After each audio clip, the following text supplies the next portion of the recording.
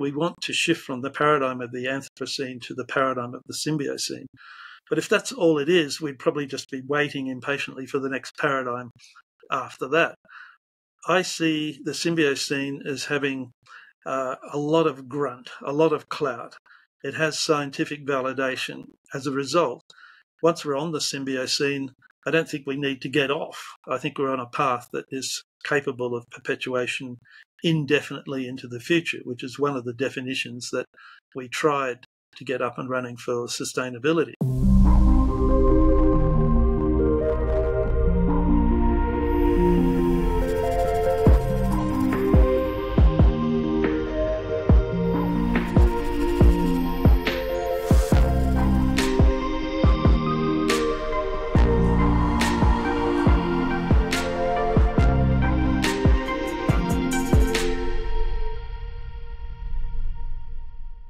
Glenn A. Albrecht is my guest on this episode of Inside Ideas, brought to you by 1.5 Media and Innovators Magazine, and sponsored by the Alohas Regenerative Foundation. Glenn is an Honorary Associate in the School of Geosciences, the University of Sydney, New South Wales, Australia. He retired as a Professor of Sustainability, Walter Murdoch University, in mid-2014. He continues to work as an environmental philosopher and published a book, Earth Emotions.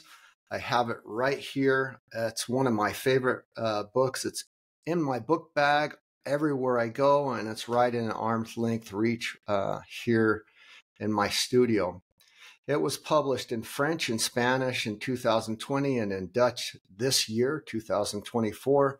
In numerous publications and public talks over the last 2 decades, Dr. Albrecht has developed the theme of psychoterratic, psyche-earth, or negative and positive emotional states connected to the state of the earth.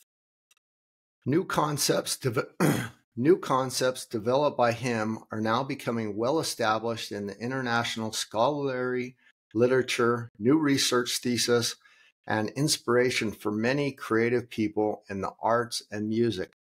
I'm one of them. I use the book and the concepts and philosophies in my talks. I speak about Glenn quite a bit. He is best known for creating the concepts of nostalgia, or the lived experience of negative environmental change. His most recent work develops the mega meme of the Symbiocene, a future state where humans reintegrate with the rest of nature. A book of that title should be completed by the end of 2024, the Symbiocene. He currently lives at Blackheath on the Gundungurra land in the Blue Mountains of NSW, Australia. The Symbiocene, your next book, has this kind of subtitle which says, Our Only Future.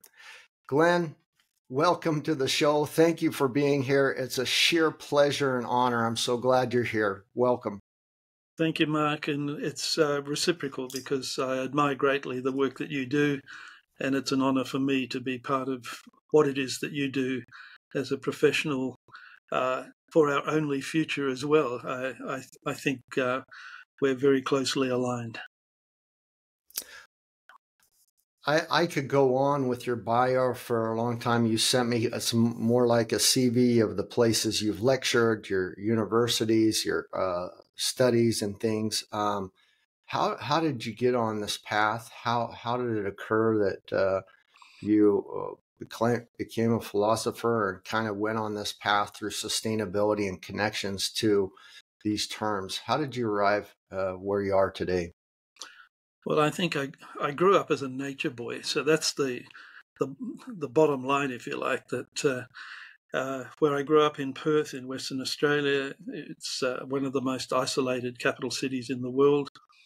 It also happens to be a biodiversity hotspot. So if you grow up in Perth, you grow up in a state of endemophilia. One of my words, the endemic flora and fauna of southwest Western Australia is is noted throughout the whole world. And so you grow up in a place which is unique, distinctive in the true sense of the word, and you begin to appreciate just how different Western Australia is to even the rest of Australia. You're isolated. And I was also very fortunate to have a grandmother and a mother who were both nature lovers, particularly focused on plants. And for whatever reason, I was focused on birds right from almost infancy. So right in Earth Emotions that I ran away from home as a toddler to go and visit an old couple down the road who had a sulphur-crested cockatoo in a cage that could talk. And so it was quite clear to me that I was away with the birds very early in life.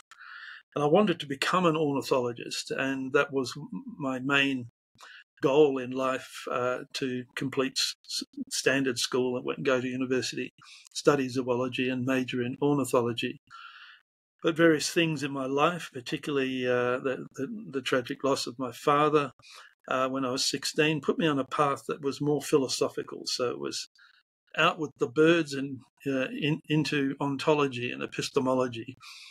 And it was because also as a teenager and young adult, I was on that path that many of us go through, which is the search for meaning. And I could see that my bird-loving nature and my love of nature in general was not going to go away. But I'm now 71, so I was at university in the early 70s, and I was certainly as a high school student participating in the counterculture of the 1960s as well.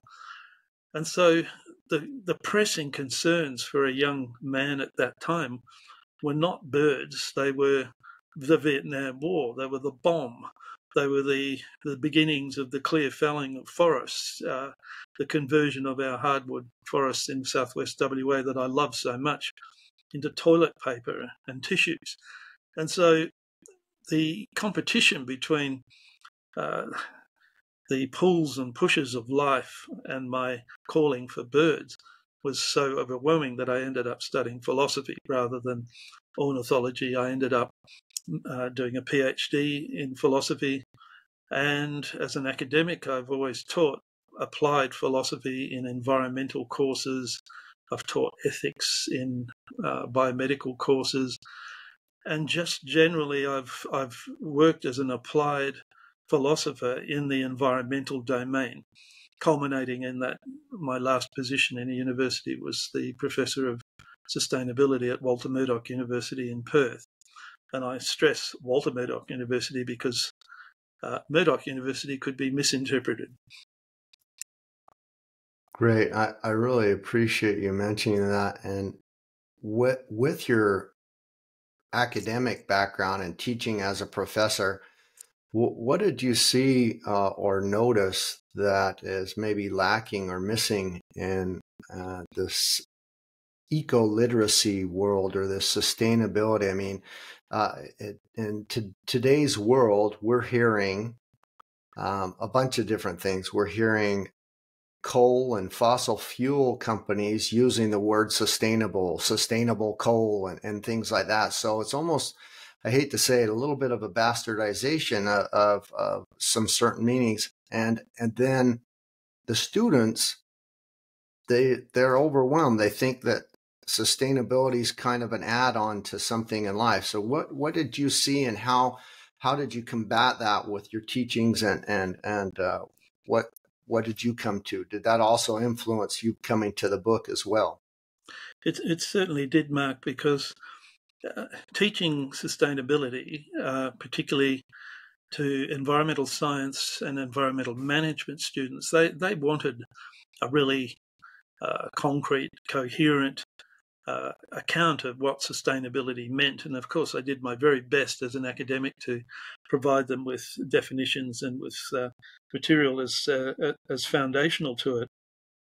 But all the way through, I was aware that sustainability wasn't being defined adequately because it has no content. Until you give it content, until you actually define what it is that you wish to sustain, it can be applied to virtually anything on the earth. And so it didn't take very long for those who are technically not sustainable to twig that a concept that has no definition or content, it could be applied to anything, could be used to greenwash, or whatever word you want to use, their own activities in a way that just says, well, okay, I can use the word because sustainability doesn't mean anything in particular. And the same applied to many other concepts. The big one, of course, is environment. We use the word without thinking. So we don't have an environment. We actually live within nature or life. And so we use these key words, key concepts in a way that is easy. It's almost like they're spray-on words. We can use them and feel happy, but they actually don't convey any important information. So as a teacher, I realized that despite my best efforts, sustainability, for example, became lost in a miasma of public relations and spin. And that didn't surprise me. And I guess as a linguist as well, I can see that just about any word can be misused and abused. So it's not unusual for language to be lost. But there is another element to this, which is that the world to which our language applies are changing so rapidly that I came to the belief that the existing language, the existing literature, was impoverished with respect to our actual feelings, the way our feelings and the way the world is being presented to us were falling apart. They were moving apart. And so I realized that there was a need to really carefully conceptualize the relationship between human health and ecosystem health, for example, and that the existing language that we were using was inadequate to particularly focus on the mental health aspects of that relationship. And so I thought back in 2003, when I created the concept of solastalgia, that in particular the English language, or languages based on mainly Greek and Latin, were impoverished with respect to saying something meaningful about this relationship between human health and ecosystem health, our physical health and our psychic or emotional health. So having been interested in that relationship as a teacher and as an academic, I had to retire in order to pursue it further, because you don't get brownie points for transdisciplinary thinking in the modern university. You have to actually go out on a limb and start thinking about how do these multiple domains come together in some kind of meaningful context. And as a thinker and as someone interested in meaning and language, as a philosopher, I started to create new concepts which I thought more adequately described what was going on. Or if there's something going on and there's no language for it at all, that indicates this massive gap that's occurred between the state of the world and our psychic and emotional states. And so I set about making good that gap or that missing link, if you like. And that's what I've been doing for the last 20 years, is continuing to work in a domain which I call the psychoterratic. So psycho of the mind, terratic of the earth. Even that word is now becoming well used, and I've discovered that through a Google alert that people, particularly academics, are using that word all the time. But it's the Symbiocene and positive earth emotions, negative earth emotions that I keep working on, because that's the domain that lacks the adequate language for us to understand the predicament that we put ourselves in. And when I say ourselves, I'm not referring to the whole world. I'm referring in particular to that part of humanity which has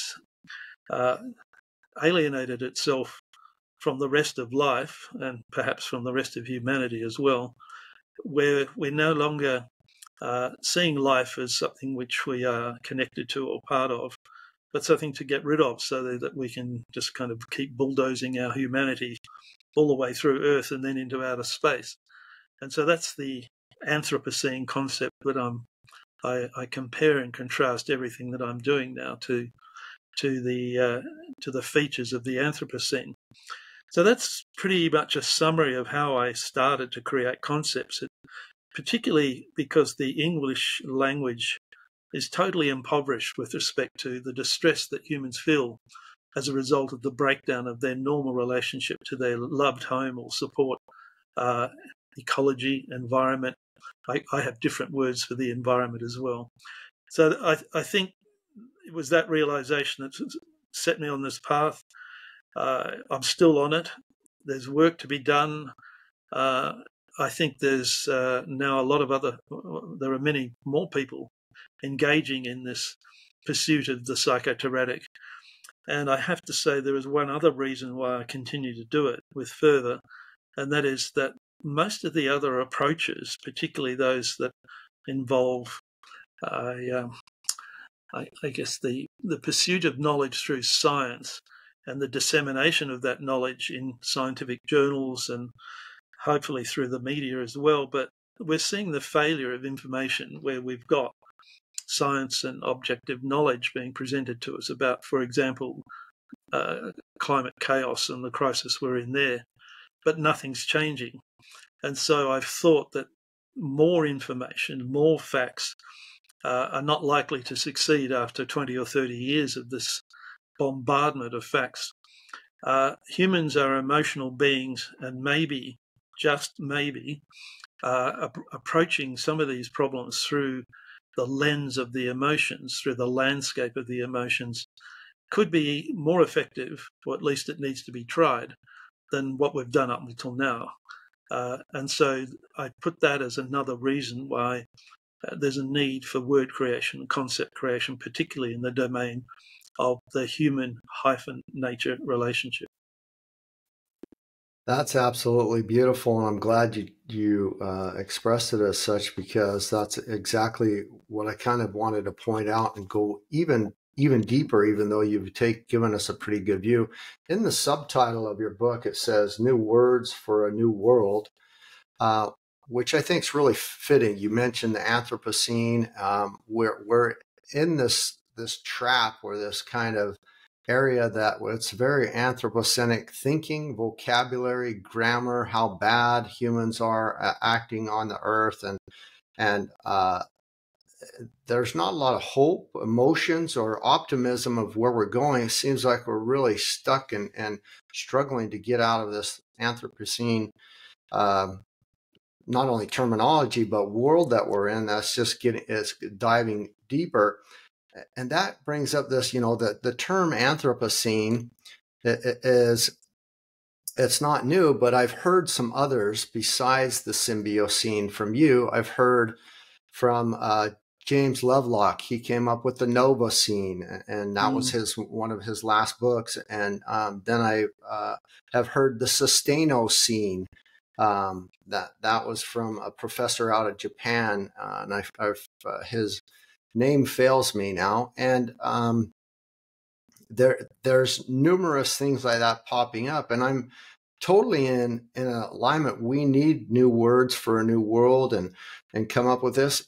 In your book and other things online, we've exchanged back and forth, and you kind of say this meme of the Symbiocene. And what does, when you say this meme and this terminology and this comparison to these other types of scenes, the Sustainocene, the Novocene, and that, how did that all develop, and why is that so important? Can you go a little bit deeper and explain that to us?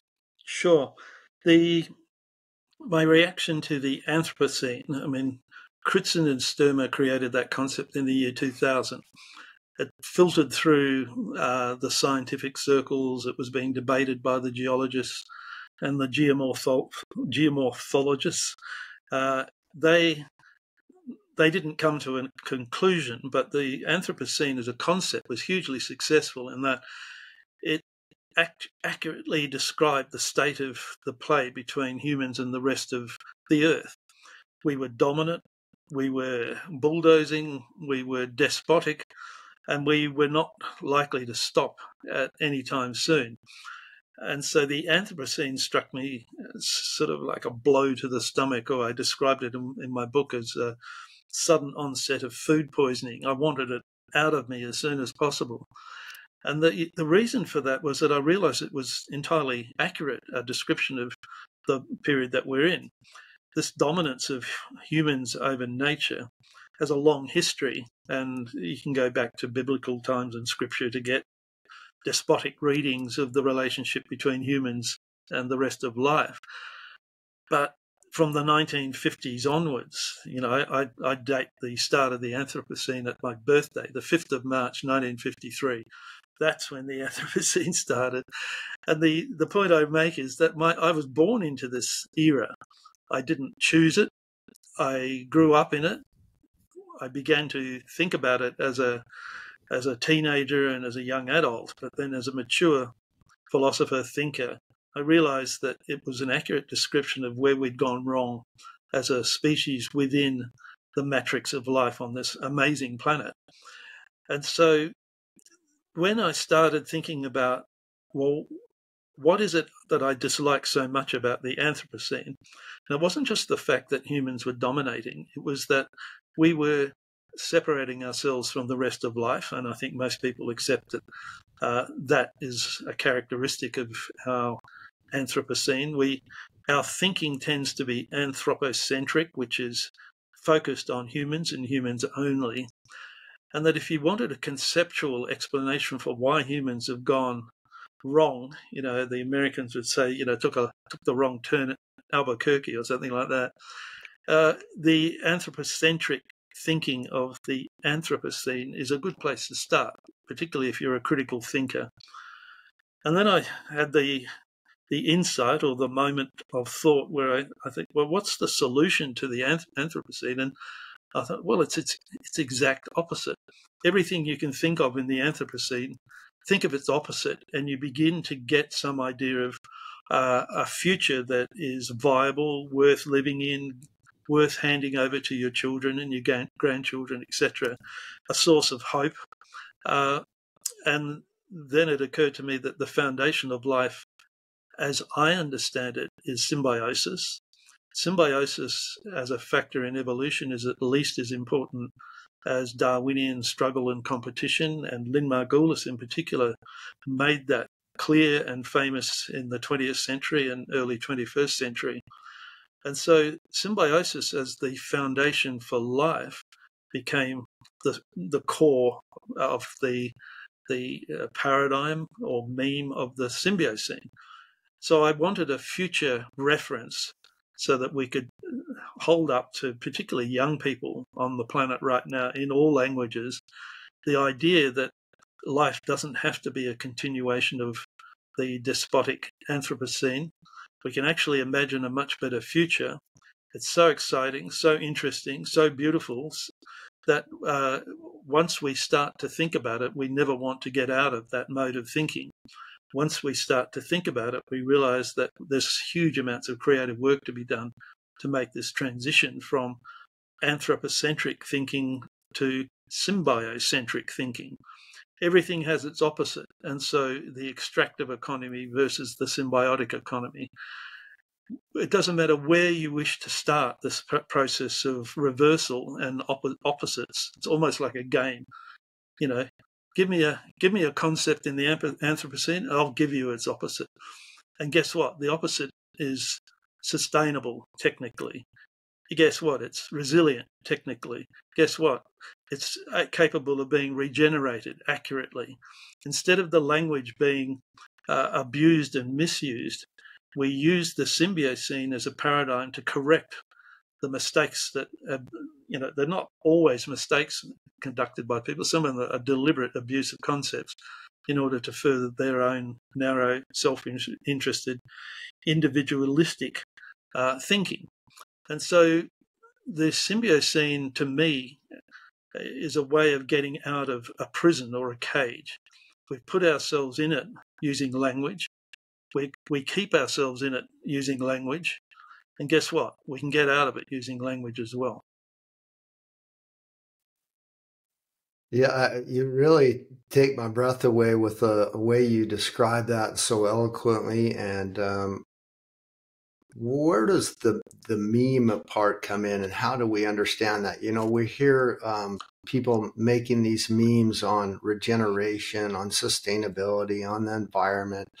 What does that mean under the guise of the Symbiocene and its importance? Do we want to make it a meme? Do we want to push it out there and talk about it and get this new way of thinking? Well, it's a really good question, Mark, because I was thinking about this and talking about it with some colleagues today, this afternoon in Australia. The concept of a meme was created by Richard Dawkins in his book, The Selfish Gene. So the gene as a symbol of selfishness and its extension, but not necessarily by Dawkins himself, but by various acolytes and others, into the idea that, it ends up in the greed is good paradigm, the greed is good mentality, because if our genes are selfish and evolution is in a sense selfish because of competition, nature red in tooth and claw, you know the story as well as anyone. We had a perfect scientific explanation for our selfishness and a perfect scientific justification for an economic and political system which was based on competition, ruthlessness, advantage. And so we almost had it all sewn up. But at the back of the book, Dawkins starts saying, well, look, if this is what we're like genetically, it may not turn out to be a good ending. We are also powerful culturally. And so he said, well, we can culturally shift from the determinism of our genes. And in a brilliant move, he created the concept of a meme. So it's a cultural replicator, not a genetic replicator. And so he both described our late Anthropocene perfectly, and Ayn Rand and many others, I think, captured the economic and political consequences of that selfishness expressed in our economics and our politics. Dawkins gave us the idea of a meme as a kind of lifeline. He's saying, look, we are genetically like this, but it doesn't have to end this way. We can culturally evolve, and that our cultural evolution is a powerful factor in our evolution as a species. And he left it at that. So the idea of a meme has been taken up by thousands of people as just a cultural replicator. However, I see the Symbiocene as a cultural replicator trying to oppose the very essence of the Anthropocene. So, okay, we've now rejected, or the geologists have rejected, the formal posting of the Anthropocene as a geological era. As the Americans would say, it's an error in English, meaning a mistake. We can't have it as a geological era. However, it is now a meme. It's not even in the contest for any kind of geological status. So it's a battle of the memes. I see the Symbiocene as backed up foundationally by symbiotic science. I see that science is exploding in interest and exploding in discoveries in the late 20th century, early 21st century. So much so that I think bioscience is now dominated by symbiosis and the discoveries we're making on things like the gut microbiome and the mycelium networks of fungi. It's now headline news. And so what I'm saying is that, okay, if it's a battle of memes, let's start with memes, but let's move on towards paradigms, because that shift in paradigms is more like as Thomas Kuhn, the philosopher of science, but the structure of scientific revolutions, and the idea of paradigm shifts, I think is describing what we want. We want to shift from the paradigm of the Anthropocene to the paradigm of the Symbiocene. But if that's all it is, we'd probably just be waiting impatiently for the next paradigm after that. I see the Symbiocene as having a lot of grunt, a lot of clout.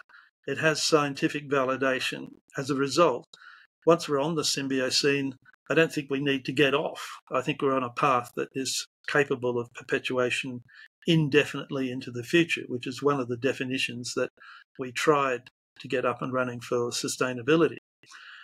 So, yes, meme is not adequate, paradigm's not adequate, way of life. I don't think there's any one word that will describe it, but the reason for me using that language is to just get us out of the idea that we're somehow fixed and that there's only one direction we're going in. And I mean, I make the contrast slightly differently by using two different spellings of the word utopia. The Anthropocene is a utopia because, as per Thomas More, it's a state in the future we can never reach because it's so internally contradictory and self-destructive that if we try and project it into the future, there's nothing there. Well, there may well be, but it's not us. Whereas, and that's utopia with one U, and topia means place, so it's no place is the precise translation. Put an EU in front of topia, and what does it mean? It means good place. And that's the idea of the Symbiocene is a good place in the future towards which we wish to go. And so it is a utopia, but not the one that most people think of. I didn't create that particular spelling, but I thought it's a beautiful use of the language to highlight the contrast between what I'm on about and the Anthropocene, or the captains of the Anthropocene, if you can put it that way. And so I've only been doing this for, the Symbiocene's been around since 2011 as a thought bubble. I've been gradually working on it.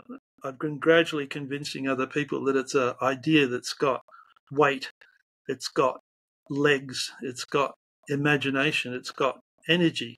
It's even quite enjoyable when you start thinking about it. And that's what's been missing in a lot of the literature and the depressing, I guess you'd call it dystopian, but very successful academic, literary, film. We're bombarded with the dystopia. Everybody likes looking at the car accident. Nobody wants to, nobody's going to write a bestseller telling us about how sweet the birds are chirping and how the children are singing. So I'm going against the grain. But I'm trying to turn that around as well. And I notice that people like you are not using the words hopium and things like that. I think you genuinely see a possible future for humanity which is far better than the one that we're being projected into by a tiny minority of humans on this planet. And so I put my effort into this positive, enjoyable visioning of a future that's worth living in. I'm also a father and a grandfather, so there's that standard. Look, I'm a human being. I want my children and grandchildren to have a good life in a good world, but I'm also the kind of human being that thinks that all children should be moving into such a world, and that the Symbiocene is one way that I can contribute to that movement. And right now, I agree with you, it's not looking good, but I don't think that's a reason to give up. I think that's a reason to work harder. Absolutely. You brought up several areas I want to touch upon. So you mentioned Lynn Margulis, and you mentioned Dawkins. You even tickled upon Darwin's idea of natural selection, survival of the fittest. So I truly believe, and there's even this controversy between Dawkins and Lynn Margulis. They had some very heated debates back in the day. She basically turned the scientific community on its head. She's the rebel female scientist, and she said, we've misunderstood what Darwin meant with natural selection, survival of the fittest, severe competition, and on and on. That's not how the world has ever worked. The way the world works is in symbiosis, in cooperation and collaboration. And so I heard those positive words, but also it resonated and it was emotional for me to understand the connection that truly how the world works. And we see some, you mentioned it even earlier, kind of the yin and yang, that there's, you can say how bad the Anthropocene is, and I can give you the counter of the Symbiocene, where there's resilience and regeneration and positive things, or the other side of it that's a very optimistic or hopeful outlook of a future.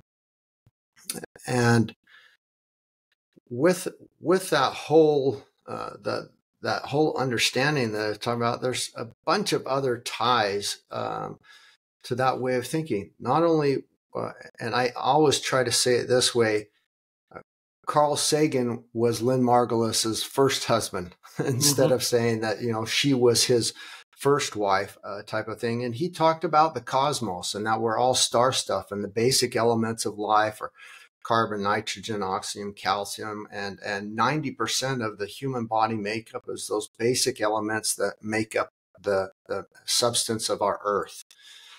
So we're tied to that earth. So it's not just earth emotions. I feel that symbiotic and symbiont connection to the earth, and my health is a direct reflection of the health of the earth, and vice versa. Mm-hmm. And so I see those things, and when I show my presentations and have talked about your book, it's always right next to Lynn Margulis's book, and she has many publications and books, but I always hold up the one that talks about symbiosis as an ecological phenomenon. That's the fastest form of human evolutionary innovation our world has ever seen.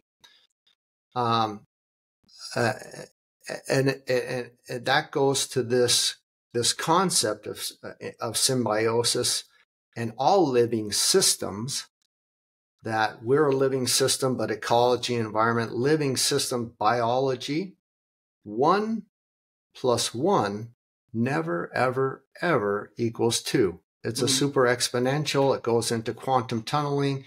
David Bohm, quantum physicist, was a friend of Einstein's, or colleague of Einstein's, talked about that in wholeness and the expletive order and and those things. And so what I'm saying is there's this movement and this form of unlearning that we're reaching, that, the way we understood the world of this natural selection, survival of the fittest, it's really not how the world's ever worked. And how can we go into this Symbiocene type of thinking and that? And not only did you bring these people up, but I see behind you, you've got patterning instincts from Jeremy Lent. His other great book is The Web of Meaning. And I'm sure Lynn Margulis's books, maybe Fritz Hof Capra, somewhere you're collecting this knowledge as well. You're probably friends with some of these people. But there's this kind of a shift in consciousness. And Carl Sagan said it great. He said, there's this growing consciousness that sees the earth as a single organism, and an organism divided amongst itself is doomed.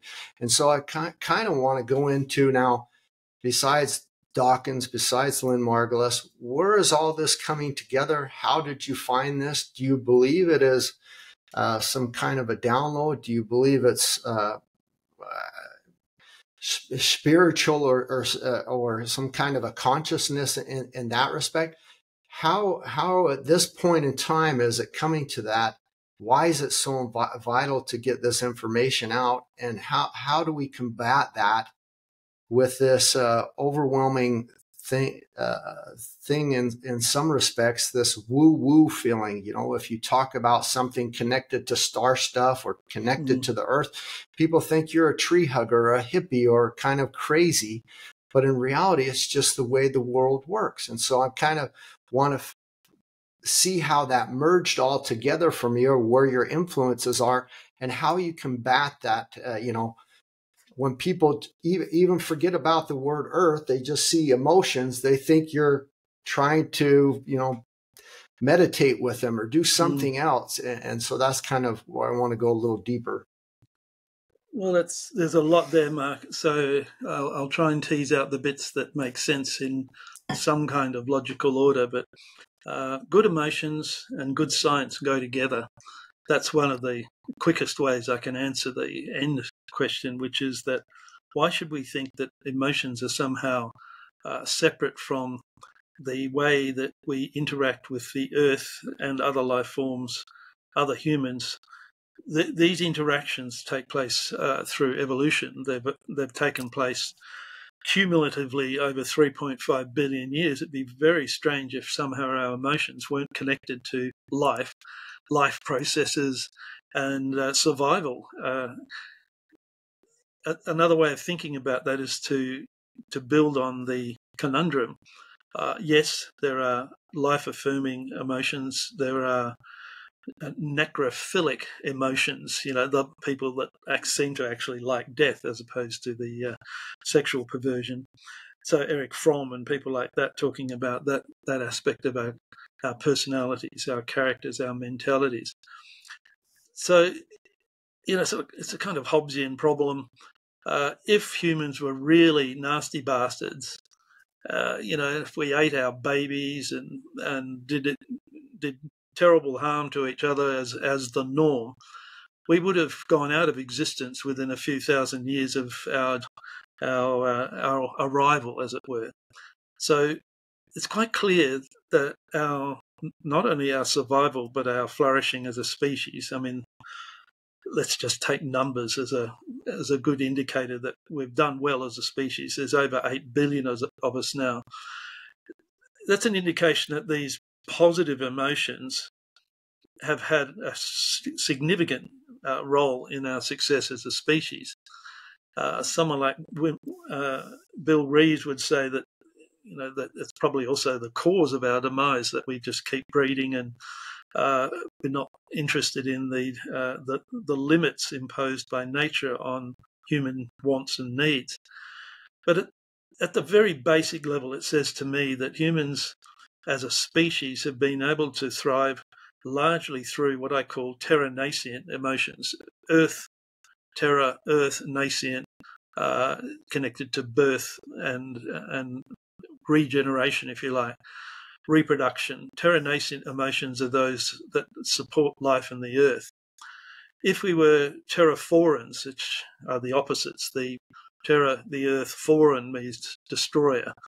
If you're a phytophora in the plant world, you're a destroyer of plants. So this battle between these life-affirming forces and life-destroying forces are also part of the cosmos. You don't have to, look for very long to see that there's smashing and bashing going on out there, as well as great beauty in the order of the spheres. So on Earth, it seems we have a particular set of circumstances that have allowed life to prevail and thrive and evolve over billions of years.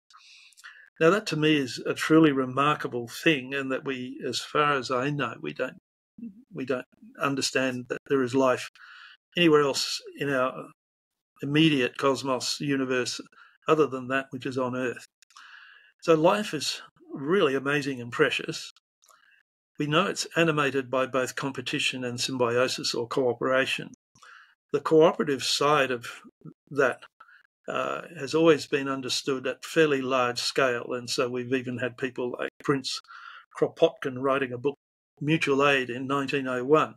So it's not as if we've not had information about this, but getting back to Margulis and what we are discovering, and it's the act of discovery. We get new knowledge. We can now know stuff on the basis of our extended senses, like we've got microscopes, we've got telescopes, but in particular the microscope has given us an insight into the microcosmos, as Lynn called it.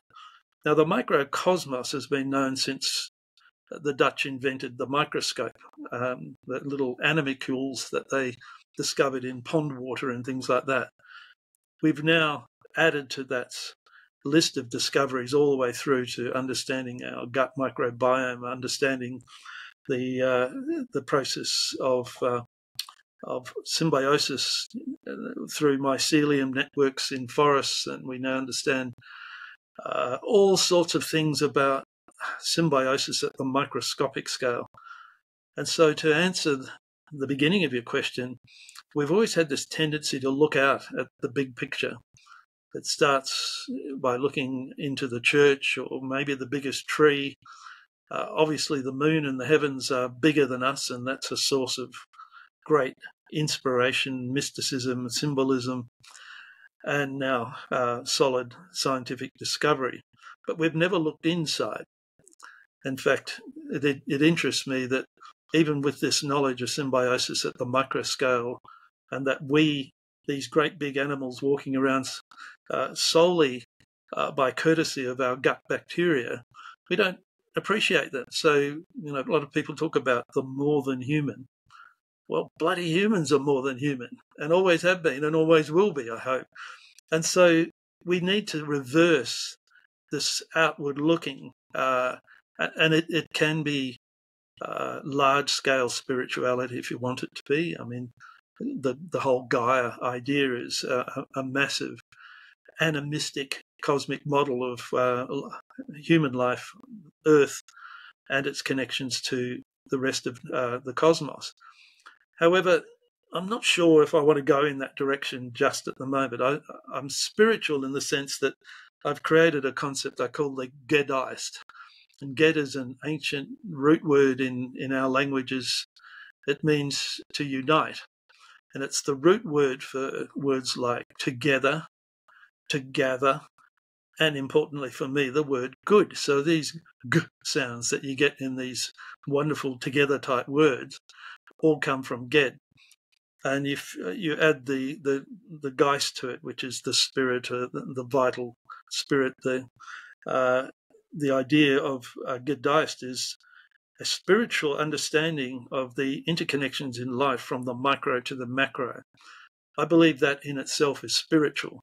It's not just a scientific fact. It's something that humans can appreciate and understand as not only vital to their lives, but we flippantly talk about ecology as interconnection. Well, this puts some kind of concrete content on what the interconnection is. These things happen at micro level.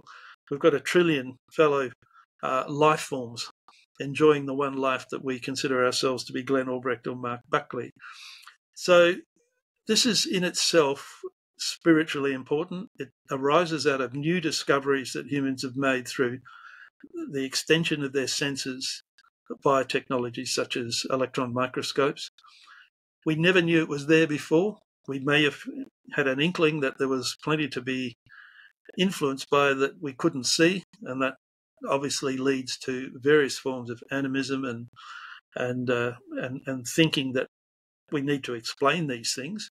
But now that we've got a hard science, bioscience, symbioscience, I think we can keep the animism because it's an important part of being human and understanding our connection to the rest of life. But instead of it being symbolic, it's now symbiotic. It's actually something that we can share that understanding and the foundation or the discoveries that helped us make this new understanding of the intimacies of life. And symbiosis is the core of it. It's where the best knowledge that we have now resides. And so I'm not going to go into the beyond the Earth. I don't understand a single thing about quantum mechanics, and nor do the physicists that profess it. I'm being flippant there because they keep changing it. I noticed I read a paper the other day on the impossibility of black holes and the implications of that for quantum theory. So I do my best to keep up, but really, if you relied on physicists over the last 100 years or so for insight into the nature of the universe, you'd be disappointed. If you relied on biology for insight into the way that life works, you wouldn't be disappointed. You'd find an amazing explosion of knowledge that we now have that we didn't have before. So symbiosis, from German scientists in the 1870s, 1880s, looking at lichens, realizing that 2 + 2 = 3. From then, we've had an explosion of knowledge in this domain. I think we should properly and humbly acknowledge that we humans have actually done a fantastic job of understanding something which was bloody hard to understand. You couldn't see it, you didn't know what it did, and until we made these discoveries, we couldn't then apply that knowledge to culture, politics, economics, or anything else. And so that's the end where I'd like to pause, is that yes, we've discovered this. Yes, there is symbiosis. Yes, we have wonderful people like Lynn Margulis that pointed it out to us, and many others. But we haven't yet translated that knowledge into the other domains of what it means to be human. What we've done is allowed a symbiotic smashing system called the Anthropocene to keep going, smashing even more. I mean, it almost makes me want to weep into my red wine when I see what's happening to the Great Barrier Reef at the moment. One of the largest symbiotic structures known to us on the Earth, and it's been bleached. 70% of it at the moment is severely, and we just don't know whether it's going to recover from that 70% bleaching event. So there's symbiosis in crisis at a planetary scale, and that's the kind of scale and that I think is about the limit of my poor brain. Any bigger than that, Lynn Margulis wrote about Symbiotic Planet. She and Lovelock wrote about Gaia as the symbiotic planet.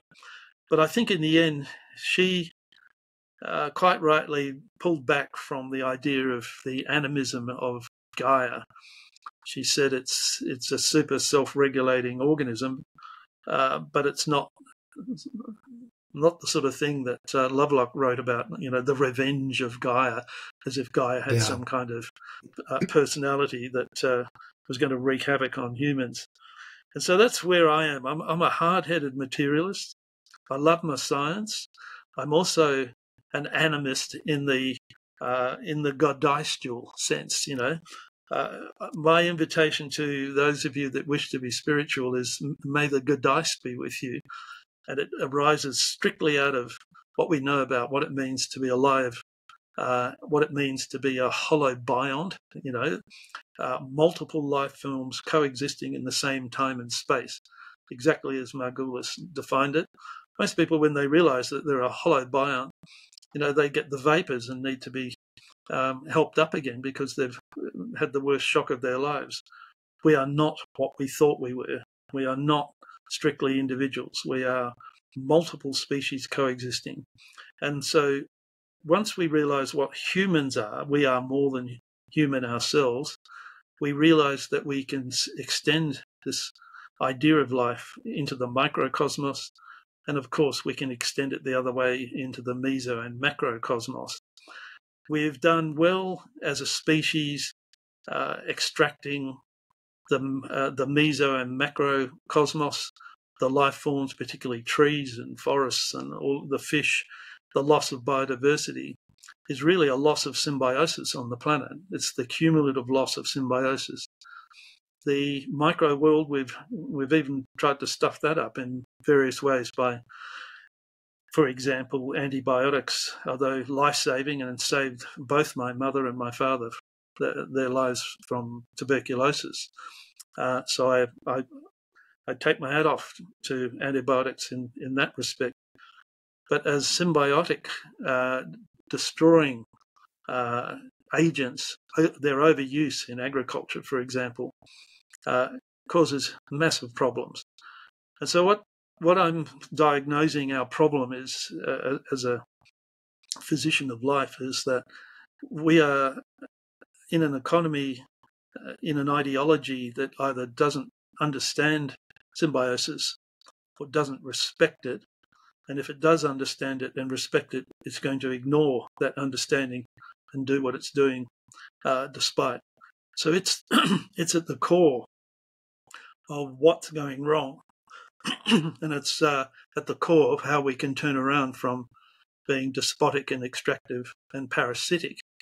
And Margulis was quite specific about we have to stop being a parasitic species and move into a new era where we're, symbiotic species is pretty much where I would like to be. And, if we've got time, we can talk about how to make that concrete. We're now seeing creative people, scientists, and others all over the world beginning to see the opportunity of bringing human life and technology into harmony with the rest of life. But that's another long story, so I'll stop at this point and have a sip of water, and then we can go again. Have that sip of water, because I do want to take you just a little bit deeper into that same thought process and maybe make sure before we get on, how can we make that concrete and bring that out. I want to maybe make sure I've gone down an area fully. So as a linguist, as somebody who is really deeply looking at new words for a new world, and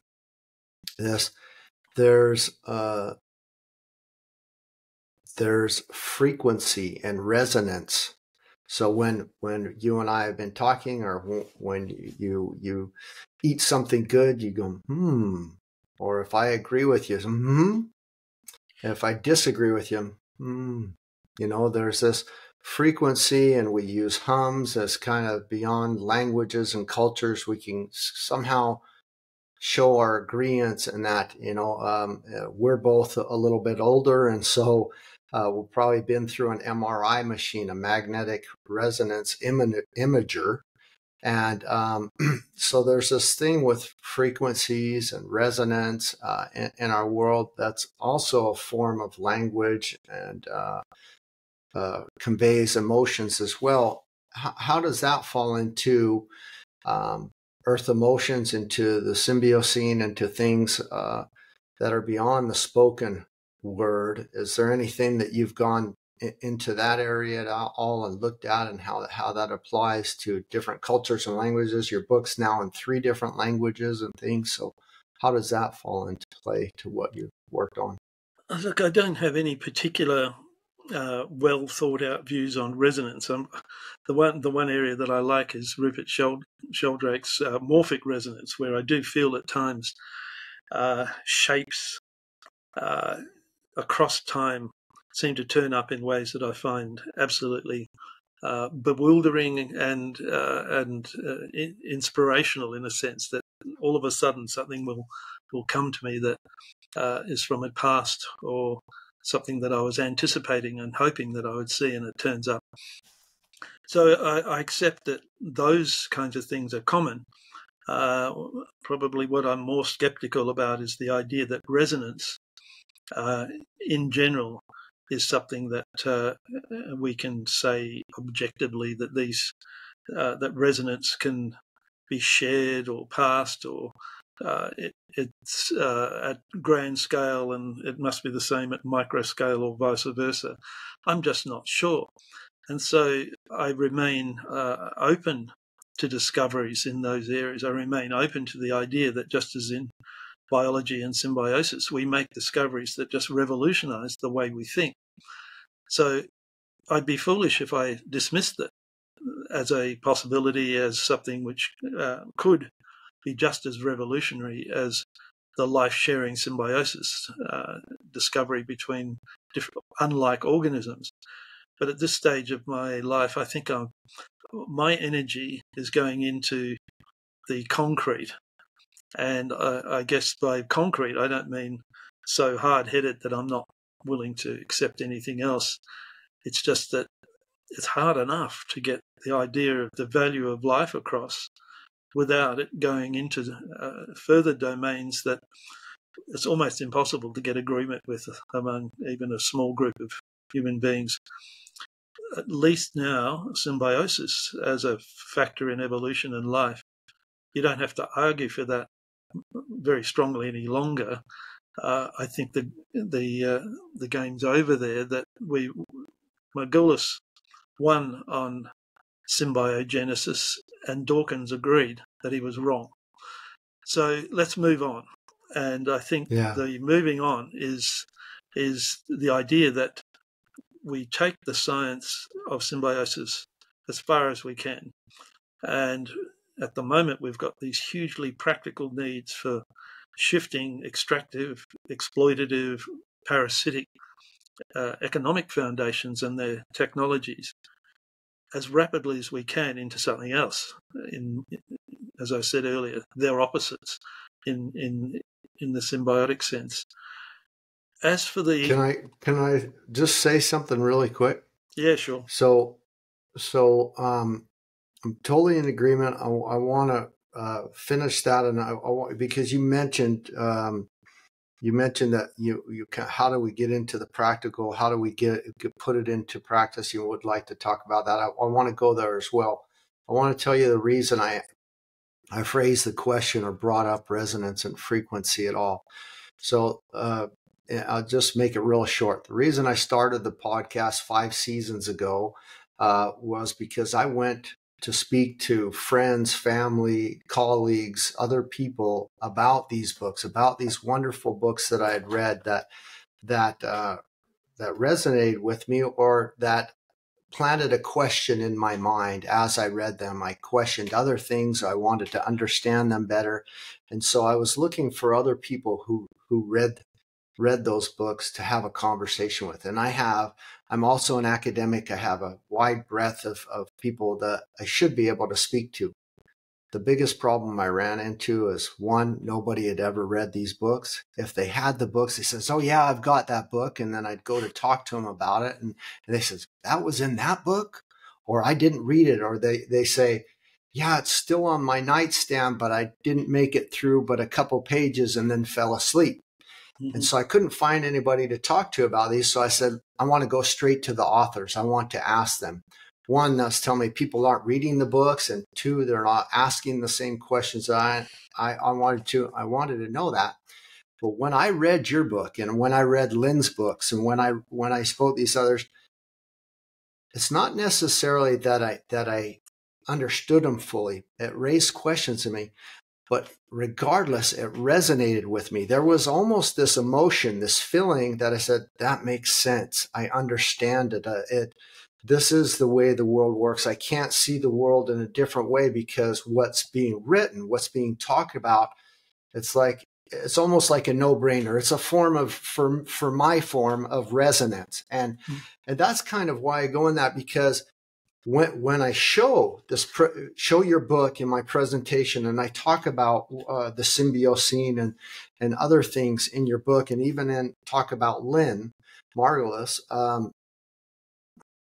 just off of that little meme or that little slide that I do, and the few words that I say, people don't go out. I promise you, the majority don't go out and buy the book and then go read it.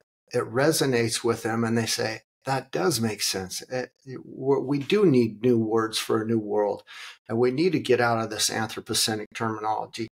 And that's why I brought it up, because I think there is something in that there's, and I'm far from the woo-woo, but there is this feeling, there's this, the symbionts or the cells resonate with me, and my body says, that makes perfect sense. And I understand it, or I have more questions because I want to understand it better. Where can I go to find out more about that? And that's really why I went down that, but it leads perfectly to where you want to take us anyways. How do we get this into some kind of a practice, or understand how we can shift to the Symbiocene? Mm-hmm. I'll just pick up on a couple of the threads that you gave me in what you just said. It's not that I'm opposed to resonance in a spiritual sense. I guess what I would interpret, and it's probably just again a language issue, what I'm hearing from you is life affirmation, and we have a life affirming, life understanding, knowledge base, epistemology that comes out of the foundations of the Symbiocene. So there's something that we share, which could more than adequately be described under the label of the Symbiocene. The other thing that I think we share, which is resonance, is transdisciplinary thinking, because you seem to me to be the kind of person that transcends disciplinary boundaries. You see them not as sacred barriers that must be respected and continually maintained. I think, like me, you see them as barriers to our proper understanding of what it means to be alive as a human being in the year 2024 on this amazing place called the Earth. So what we've done really successfully is pull apart the resonance that held everything together. I think Indigenous people have understood that resonance, if I've got you right, for, in Australia, tens of thousands of years, 80,000 years of continuous occupation of the Australian continent. So this resonance is a form of harmony. You could call it homeostasis. There are a whole lot of other words that you might want to use to say that bringing our human life into harmony with all life at micro to macro level is what the Symbiocene is ultimately trying to do. Now, the past silo disciplines, the current university systems, journal rankings, you name it, we've created this elaborate system for keeping things apart and for awarding status and reward within those cages, these little prisons that we've erected for ourselves. Now, anybody who's capable of breaking out of those prisons, either voluntarily or out of sheer frustration of how boring and how stultifying they are, I think is a person who has understood resonance. I just explained it in a different language. I mean, I used to write about complexity theory and transdisciplinary thinking over 20 or 30 years ago, and I thought, well, at the time, well, that has no resonance with anyone. It was a total failure in terms of trying to influence the world.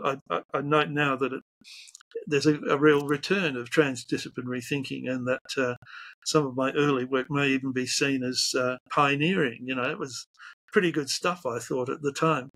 So what's the language? The resonance is something that I understand, but I don't wish to push it too far. In fact, I want to keep it within the atmosphere of the Earth. Maybe that's a little bit too tough, but at the same time, I keep stressing the fact that the most amazing thing I know is life. It's the best thing, and I'm going to keep focusing on that.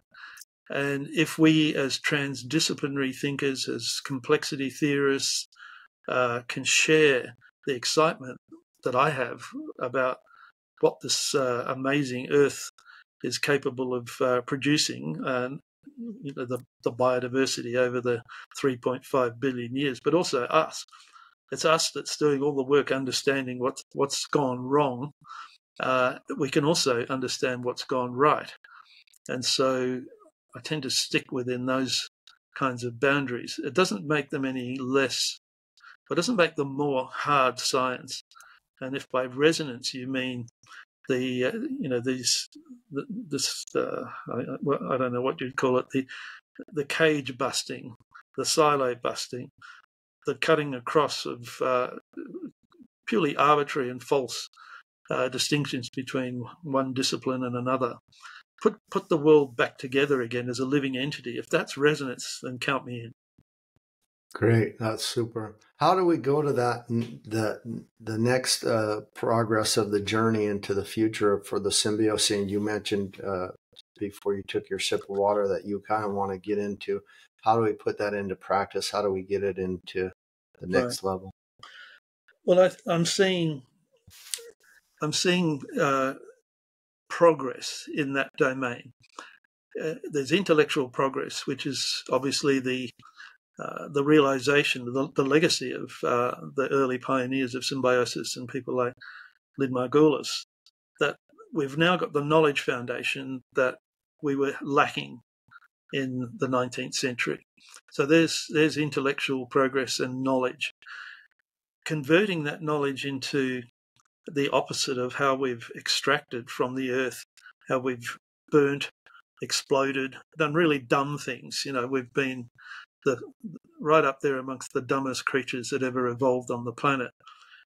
Our name is, it's supposed to be Homo sapiens, wise ape. So what we have to do is live up to our own name. And we're seeing a few people use the science to now think about alternatives to the technologies that we're currently addicted to and feel as if we can't get away from. And I've seen so many examples, even in this last year, particularly when I travelled to Holland or the Netherlands to help promote the Dutch edition of my book.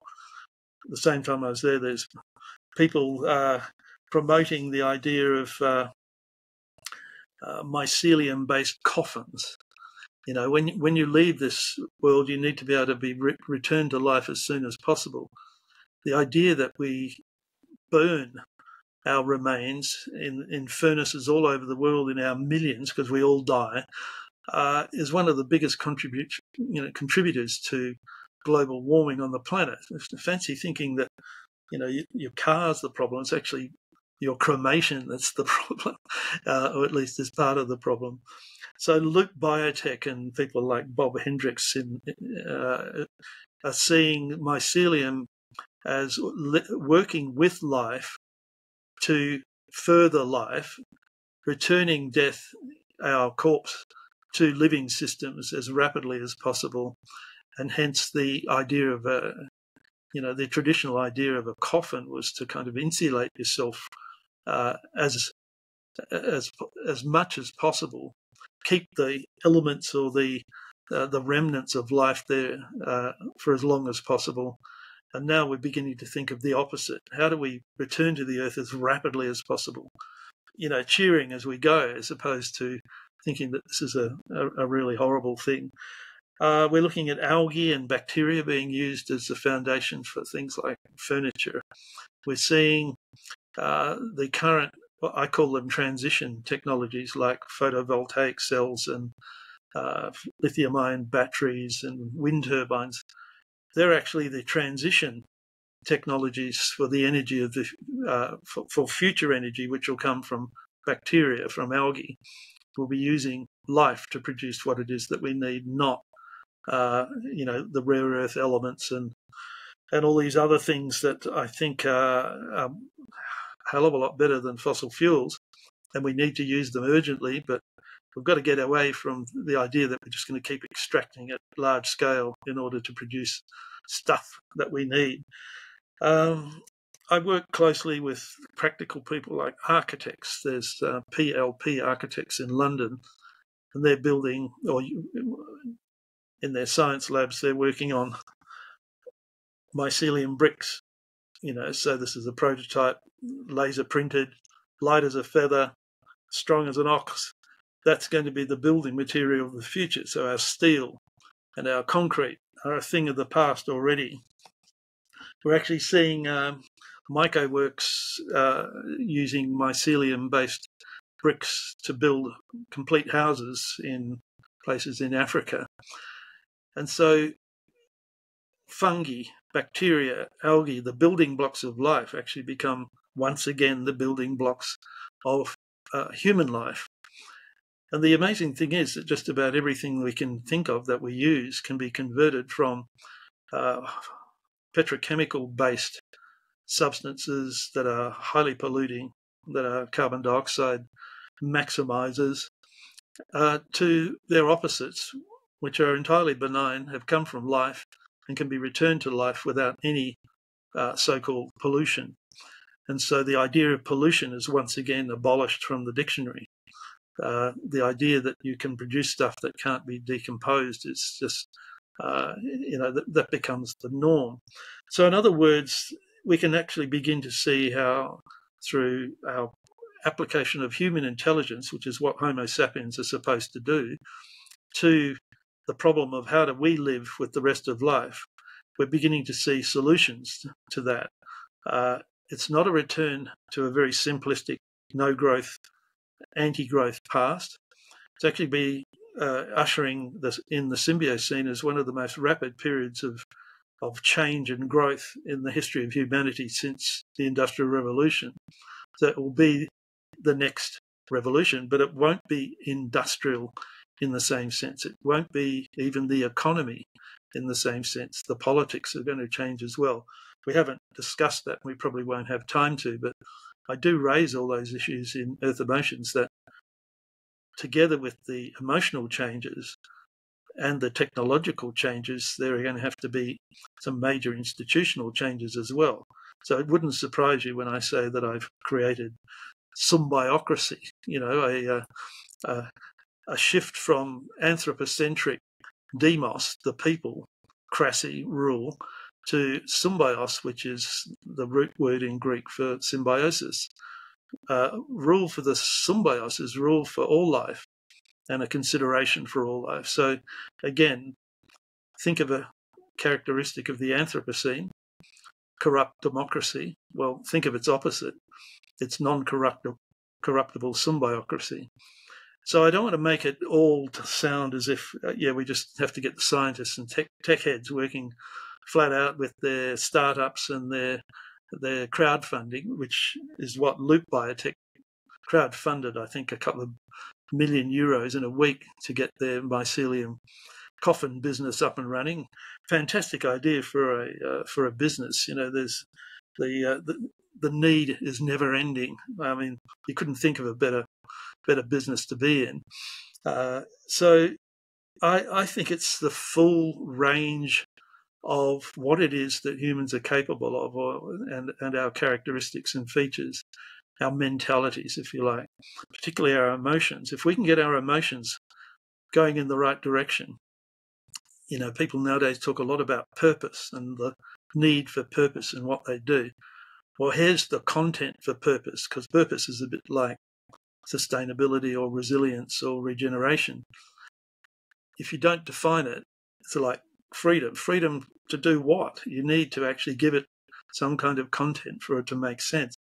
Well, here is the paradigm, the meme, whatever you want to call it, of the Symbiocene, which gives purpose, meaning to what it is that a person can be committed to do in life. And so I see that this is an opportunity for, the tech heads and the engineers and the designers and architects. It's also an opportunity for the artists and the other creatives to get cracking on getting out of the misery of the Anthropocene and giving us something to laugh at and to enjoy. Really, that's what life used to be about. I think enjoyment. The French have a famous saying which explains that. So I think the focus on the practical is needed, just so that people don't think I'm off with the fairies, that somehow or another there's a good idea here, but it has no cash value, as some hard-headed economists might say. It's not only got cash value, it's got infinite potential to be developed further. And so when I'm talking to young people, I say it's got, you would never be bored in the Symbiocene. There's always something to be done. It's always going to be creative, always going to be enjoyable, and it can go on forever. And it's another quick point I make, is that like the having of children in the Symbiocene is returning the proper sense of regeneration back into our human lives. We want to regenerate. We need to have a future in which that whole regeneration process makes sense. And also, just on that concept, because I know you talk a lot about regeneration, I just want to go that little bit further than regeneration, because that implies sticking with what you've got in many respects. The feature of the Symbiocene that I'd love to finish on, if we're getting close to that, is that it's endlessly creative. It's going to produce new stuff that we can't even think about right now. It's not going to regenerate anything that's on the Earth right now. It's going to come up with brand new ideas that are going to be so exciting we won't know what to do with ourselves. And so it's not a critique of regeneration. It's to say, yes, we need that, but we as a species are going to have to go just that little bit further. And surprisingly, I don't even have a word as yet for what goes beyond that point. I'll have to work on it. I'm sure you'll come up with something, and we've talked before offline and that, and you so nicely played. So it's not just new terminology, new words for a new word. It's a new operating system, new symbocracy, a form of beyond democracy, be something new that can govern and help us. It's also new economy terminology. It's new ways of thinking, doing, being, and I believe that from the sheer word symbiosis, it's has strong ties to regeneration. Obviously, we spoke offline about composting late stage capitalism. There's a book. It's got it here. It's Compost Capitalism, and Samuel Alexander. It's interesting, and we kind of not only joked about it a little bit. I always say we need to compost. There's a lot of bullshit actors and a lot of bullshit in our world, and we really need good shit to get a nice compost going, a nice mix of that. Especially because we've had that biodiversity loss in our world. We don't have the guana and the inputs to make a good compost always in many areas. But it's not just this metaphor of composting late stage capitalism. And you said something that really resonated with me. It really made me feel kind of looking at in a different way than I've ever looked at, even in the joking way that I sometimes tease about it. You said that you agree that, we should regenerate it and we can kind of compost it, but that there's a lot of bad things we've done in the Anthropocene, like fossil fuels and chemicals and some very toxic things for our environment, for human health, that would really probably mess up our compost or mess up that process.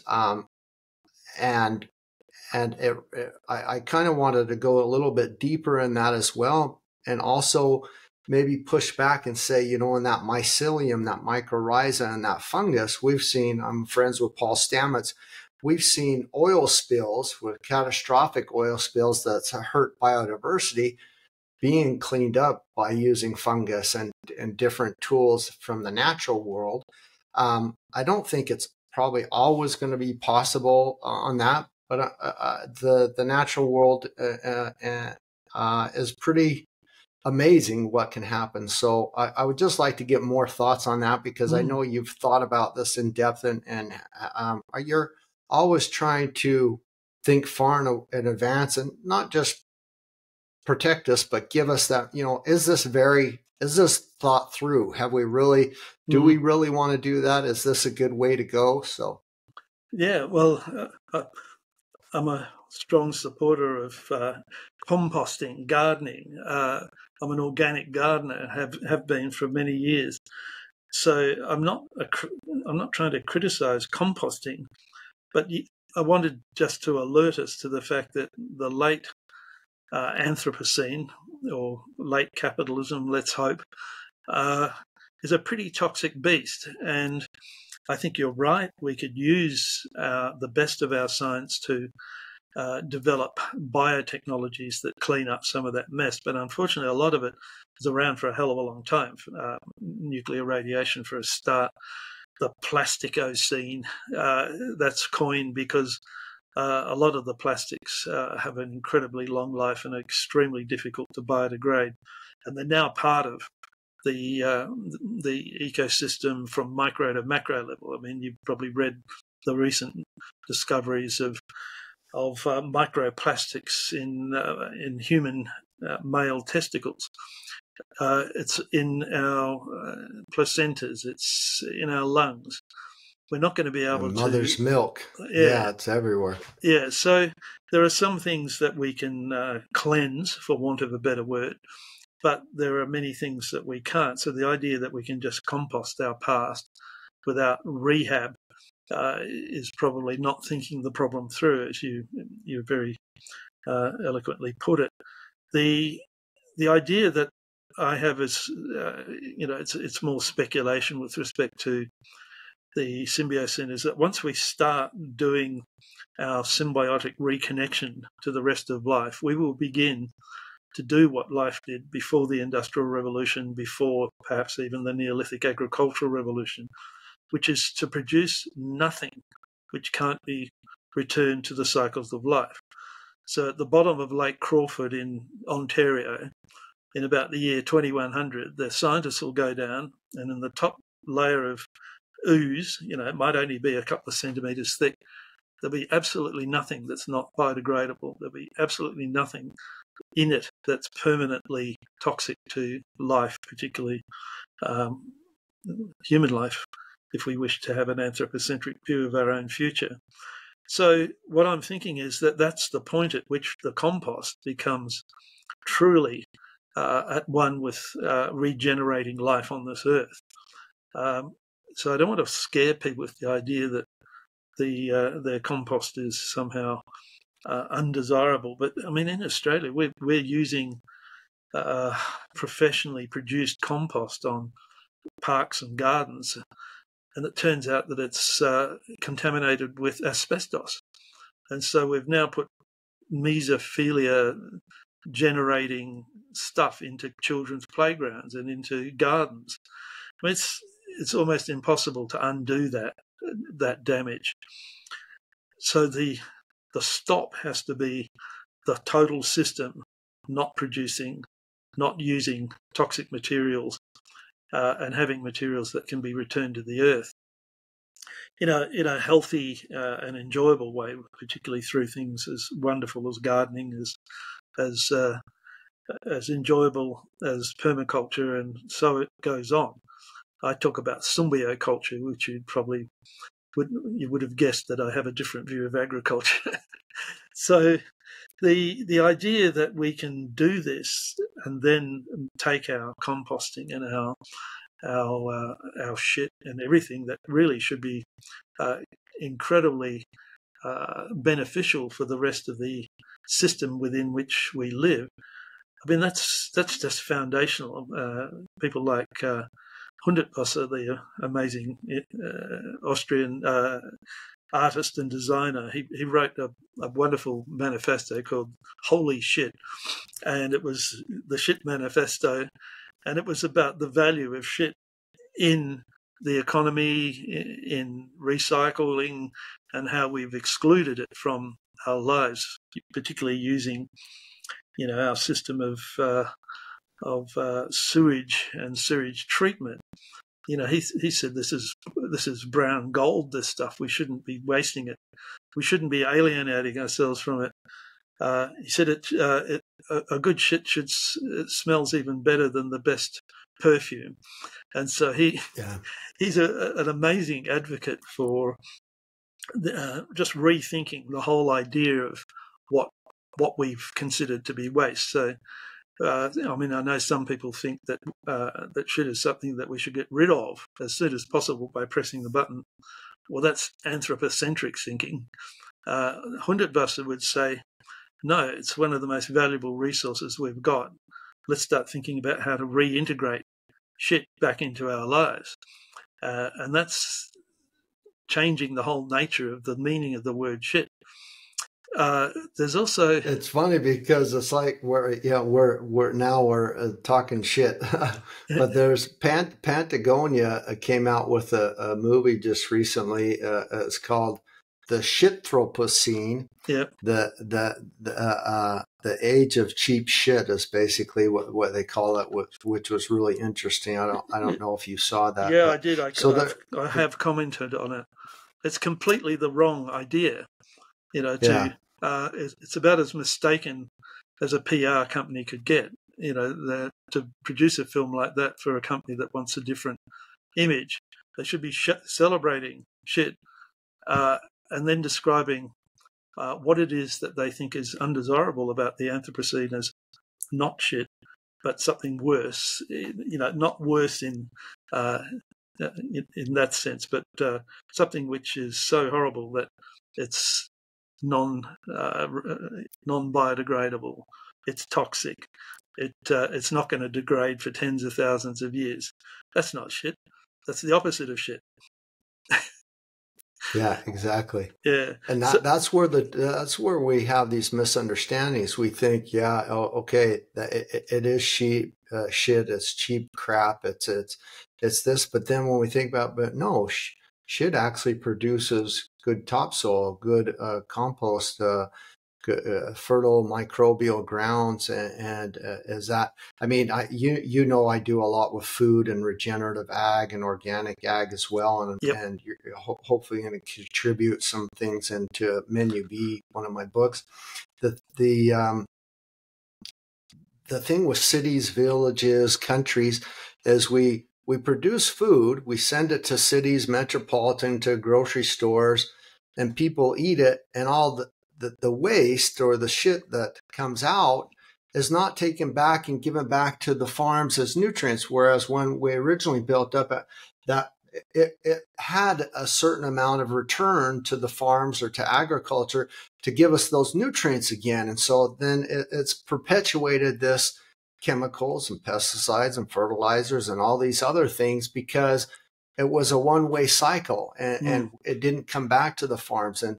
And there is a way to turn something that people don't like or even to talk about into something that is a brown gold, or into something that we can use to regenerate and to have that symbiotic relationship again. And so and that's, you know, that's one reason everything you've talked about so far, we've discussed, and in your book, you really help us to see, you know, the way we thought about it is really not how we should look at it. And we can put it in a different way, and I'll also put it into practice to make that shift. And so I really thank you for that, because it's important. I think it's an important thing to realize just how powerful what we'd call it an imprisoning force language can be. Just we use words like crap and shit, and in English they now have very powerful meanings, conveying the idea that these are the things that we must avoid at all costs in life, or that it's useless, or that it's ugly or smelly or something like that. And yet, via Hundertwasser, I like him, would like to rehabilitate the words. And if they can't be rehabilitated, we'll have to come up with some new ones. But the point being that we just so casually use words without realizing that it stands for a whole way of life, a whole mentality, a whole paradigm. And if that's part of the paradigm we want to get rid of, then Patagonia makes the biggest mistake that it could possibly make in promoting its cause. So it's obvious that it's pretty easy to continue making those mistakes.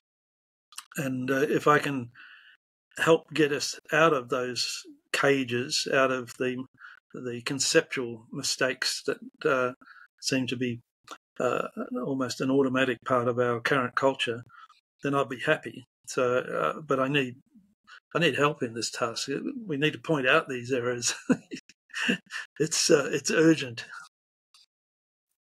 I will continue to help, and I'm sure that many who watch this podcast and those who I've talked to you about your book and your work will also help the cause. There are so many people that have come up and just said, "Never heard that before. That's so beautiful, and it really makes sense." And not everybody has gone and read the book, but many have, and really have come back and given me feedback to that, and even started to apply it into their work through that. And I really appreciate that for you.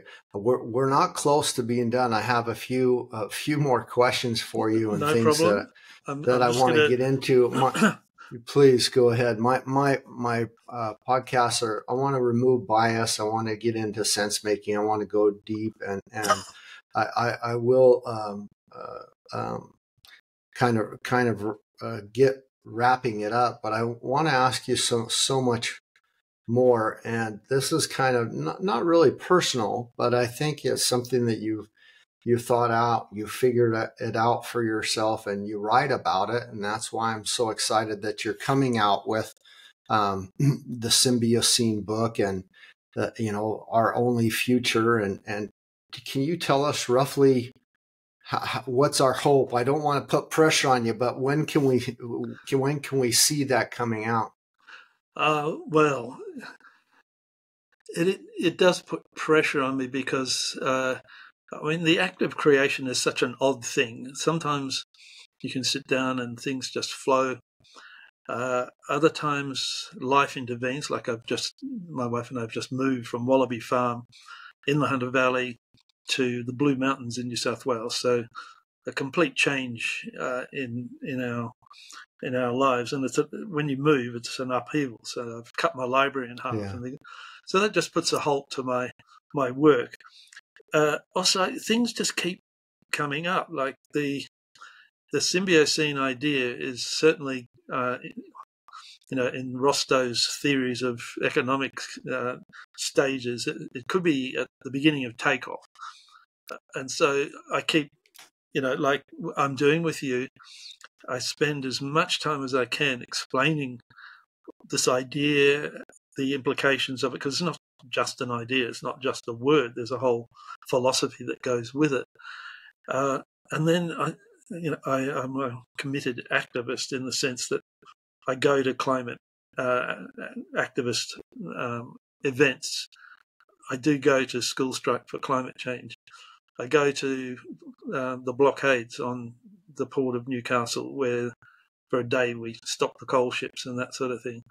So I'm not the kind of academic that just chains himself to a comfy chair inside a nice library and never comes out until the book's finished. So I'm seeing major diversions. So I was hoping to finish the book by the end of the year, which meant that by now I would have had a draft. So I've got bits of it drafted, and I want to sort of up the ante and start working a lot harder and faster on it. So I'm still hoping by the end of the year I'll finish it, but it may not be ready for the publisher. So it'll have to be next year. So I'm disappointed that I'm not going to make this year unless something miraculous happens with my brain and my finger typing. I used a pencil to write my bloody PhD. I'm not one of these, typing at a million words a minute to get this thing complete. Also, even if I could type like that, my brain's really slow and probably slowing down as I age. So I just need to go at the same pace as my brain thinks. But I can tell you now that I'm highly motivated to finish, because I can see if this is in takeoff phase and enough, we need to get about 20% of the world's population just in Australia or Europe or North America interested in and committed to this idea for major change to begin to take place. Now, I don't have to tell you that I think the urgent need for these changes is so great that I'm highly motivated to do my best to complete it. And Earth Emotions I devoted half the book to the Symbiocene as a way out of the misery and the depression of the first half of the book, which was full of solastalgia and dread and all the other evil things that are going on, and how our positive emotions have been thwarted. And I even have a word, muicide, which is the extinction of our emotions, our good emotions. The culture is actually an emotion killer. We're being sort of hand-fed stuff that turns us into zombies. And so I can see the need to work hard and fast. I've now got some friends in Australia and worldwide that seem to be interested in taking some energy from the concept of the Symbiocene and applying it to their domain, which is exactly what has to happen. I want it to fly out in every direction possible.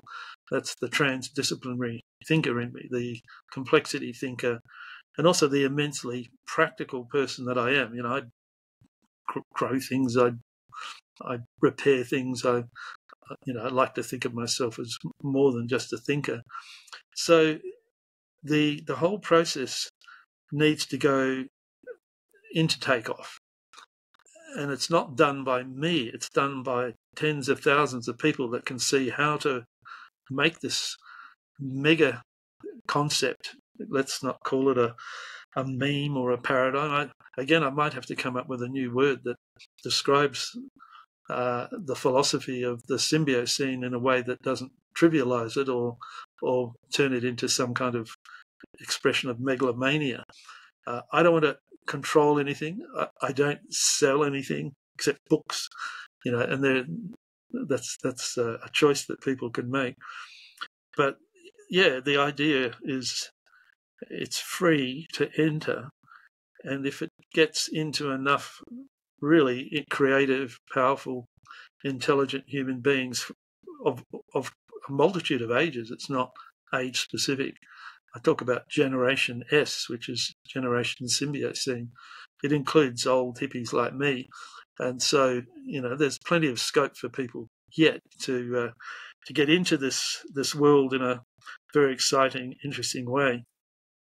So that's the point that I'm trying to make, is that the work is fast and furious, as the film was called.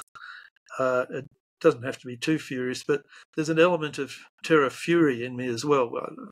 I was asked to create that word by people that said, look, it's all very well being depressed and sad and solastalgic, but I'm effing angry.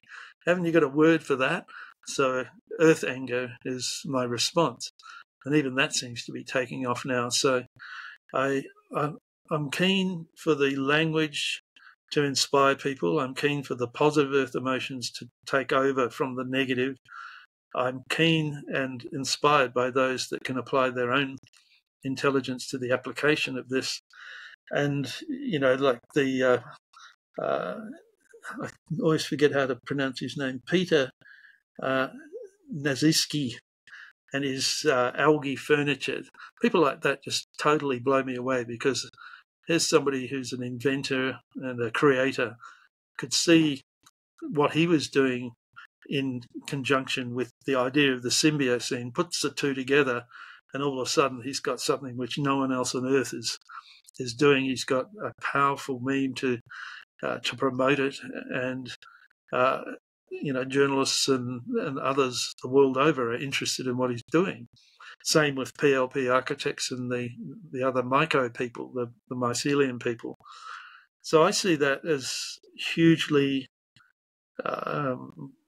positive, but it's not. I'm not going to get carried away with it until we can see the 20%, and then it's self-sustaining, it's self-maintaining.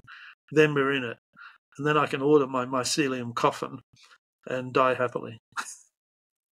You'll be glad to know, and you probably know it because you set up Google alerts and different things to be notified, but there are several symbiotic and symbiosis universities out there. There's numerous, more than 24 companies that have the terminology symbiosis in their name, but also in the practice of what they do. Yep. I try to work with many of them, and so it's really a movement. There's really a lot of people kind of getting on board, resonating with that, and moving in that direction. Also picking up the tools that you've given, the terminology, grammar, and words.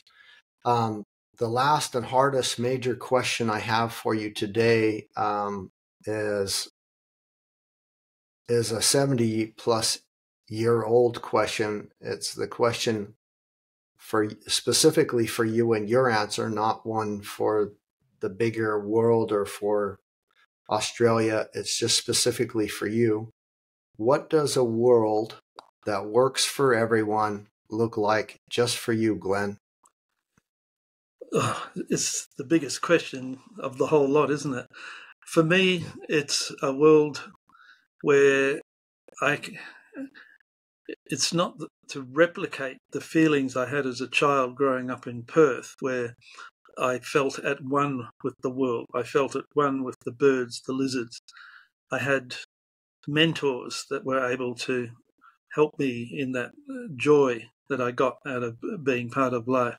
So my mother and my grandmother in particular I mentioned. So we can't reverse the arrow of time.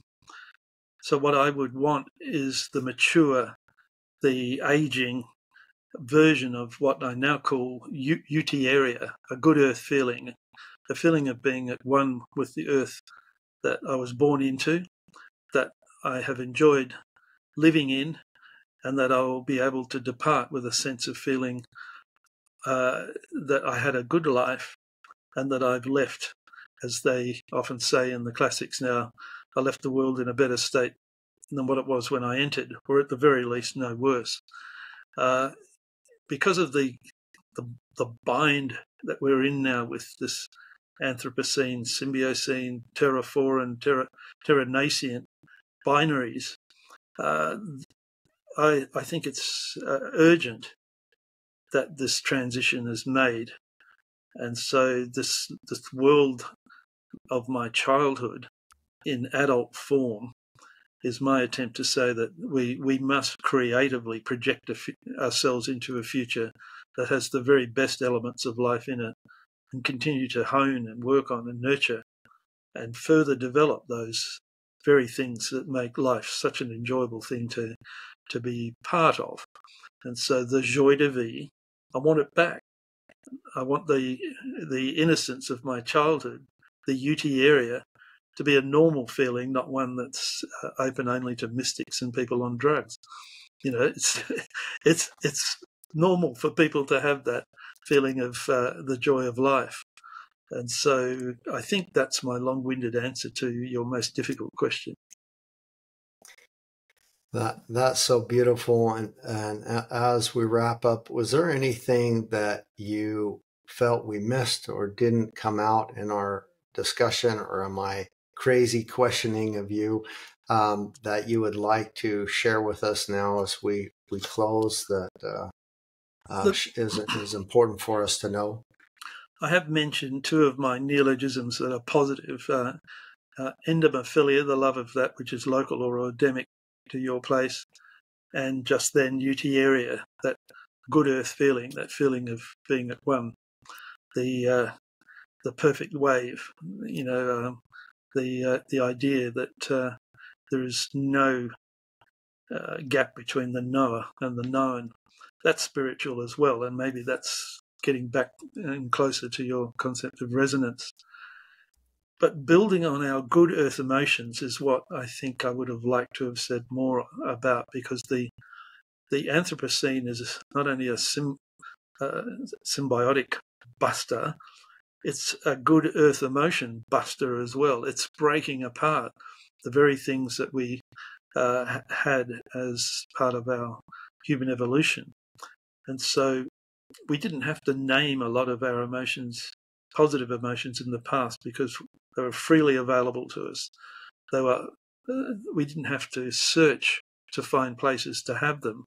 Whereas now you've got to book in advance to go to your favourite place in the Bahamas, or forget about the wilderness experience on the top of Mount Everest. You've got to join a queue of 1,000 egos ahead of you before you'll even likely get to the top. In other words, we're now living in a world where there are very, very few places that will nurture our positive earth emotions. We seek them out. E.O. Wilson said something really great once, which was that we go to the ocean for reasons we often can't put into words, and it's because we go there with this merging of the self and the world. There's the horizon is at its largest, and so we now have to put into words those positive emotions, because we're in a situation where we're losing them rapidly. And so I'd like to encourage your readers and listeners to think about their positive earth emotions and to add to them, because I don't have a mortgage on them. I'm not even claiming to have captured even a small slab of the spectrum of positive earth emotions. But all I know is that we need to name them now. We need to value them highly, and they're the basis for moving into the Symbiocene. I even talk about a symbiography, which is the influences on you that produce you as a person, a life-affirming person, and what were the influences that that produced you, the life-affirming, nature-loving type person. And that process itself could be a form of therapy where we rediscover or discover anew these positive emotions that we have with respect to life, the earth, and all that. And so I want help in the discovery and rediscovery and spread of this whole domain of positive earth emotions. And it's got to be fast as well, because the zombies are getting larger and larger in number, because muicide, the extinction of our emotions, is what most of our social media is really good at. Glenn Albrecht, thank you so much for letting us all inside of your ideas and your wonderful book, Earth Emotions. Please, everyone, go out and read it. Listen to this podcast and the beautiful conversation we had. And I'm so much looking forward for you to find the time, the peace, and the collective help from everyone to get your book finished by the end of this year. And we'll see that, because I want to have you on the podcast again to talk about it. And I will devour it as soon as it comes out. And I'm so thankful for this time and going into depth. It's not a given, and I appreciate the sacrifice you made to come in and speak to us all. Thank you so much, Glenn. Well, it was a pleasure, Mark, and good to meet a kindred spirit and resonate with you. Thank you so much. Bye-bye. See you.